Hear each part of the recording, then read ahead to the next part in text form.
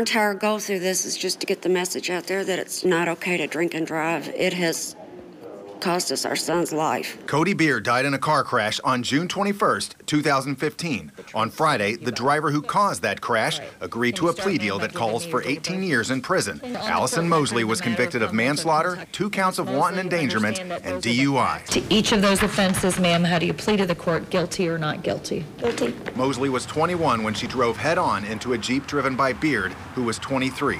Cody, he was a father, a son, a caring and loving person, one that had one of the brightest spirits and souls I've ever met, best heart I've ever met. Oliver Richardson was one of Beard's friends. The relationship that me and him had was, I'll never be able to get that back, and that hurts, you know, and it's just, I think it's a sad situation all the way around the board for both families and everyone involved. Yes. Beard's mother wants people to know that split-second decision to drive drunk has lasting implications.